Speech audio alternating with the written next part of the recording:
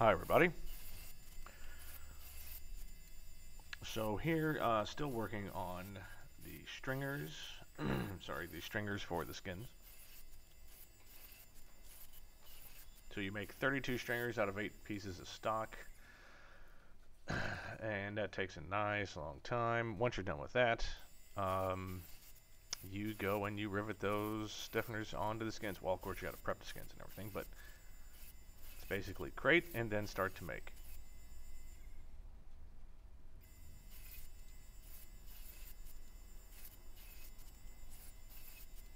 So here I've already marked all the stringer stock and just simply bandsawing away. So the bandsaw, the bandsaw that I bought was, it was okay. It was, a little $99 job from Home Depot, and it's good. I think it's a 62-inch saw blade length. Of course, it comes with wood, and I bought a metal one. And since then, I've been using that to saw everything. Well, probably a mistake.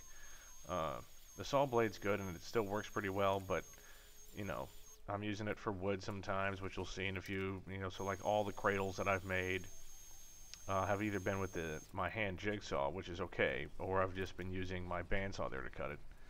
I have a feeling it might be making it dull, but definitely necessary.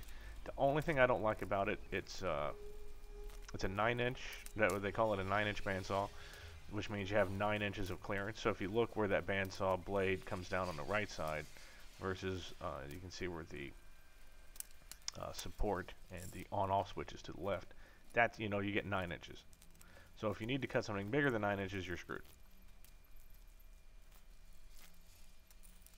Anyway, so here I am. I'm putting all the stringers through the deburring assembly line.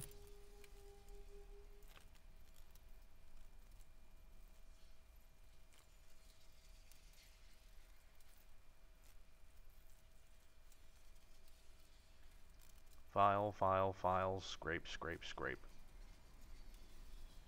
So one thing to heed warning to about when you're making these stringers. Damn it, why do I keep calling them stringers? Stiffeners.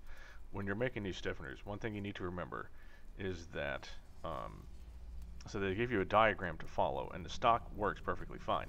But the very tail end of each piece, you need to be very careful about where you line them up on the stringers themselves. Just because you use the measurements, make sure you measure, and cut on the outside of it. What can happen is you can accidentally offset your stiffeners a little bit backwards. Because now remember, you're cutting this stuff out of angle aluminum that already has holes pre-drilled in it, right? That's for the skins.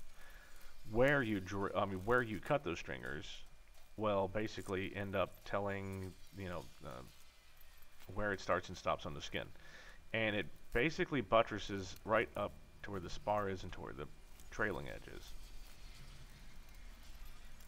Because of that, if you cut it too far in one direction, you can accidentally have some stiffener that bleeds into the trailing edge area, which has happened to me.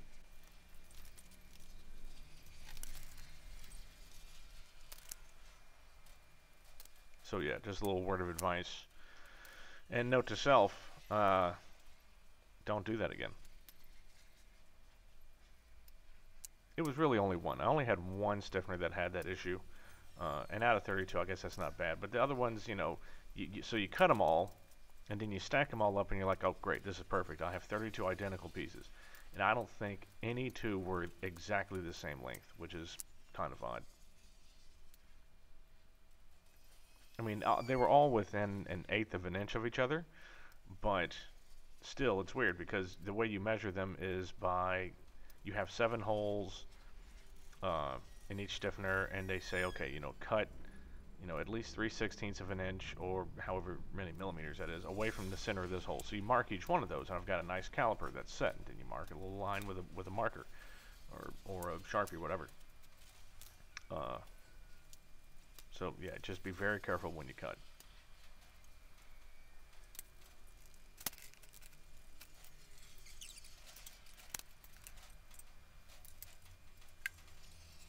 anyways, looks like I'm just going to, well, looks like I'm going to stare at my phone for a while.